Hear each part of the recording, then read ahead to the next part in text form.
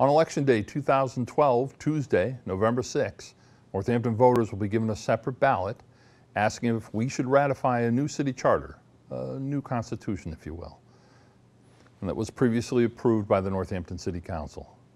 We need a streamlined, flexible charter that's more accessible to the public.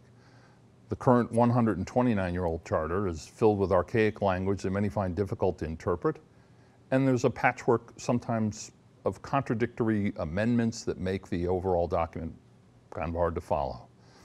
We want to strengthen the democratic process and improve how our local government functions.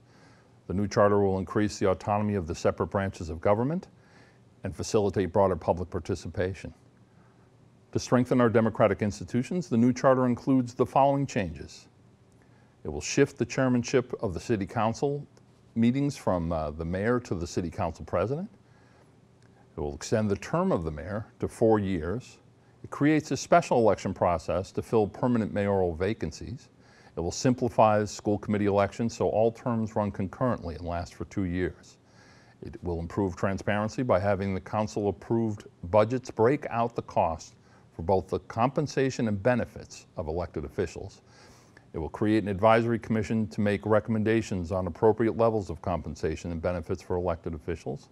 And in the spirit of keeping what works, here are some of the key aspects of the current charter that will remain the same. It will continue to maintain the mayor as the chair of the school committee. It will maintain the city clerk as an elected position. It will maintain current provisions for citizen initiatives and referendums. It will keep out arbitrary term limits for all positions elected and appointed. And it will also retain the process for mayoral appointments subject to approval by the council. So please remember, this is a special election. Please consider the charter.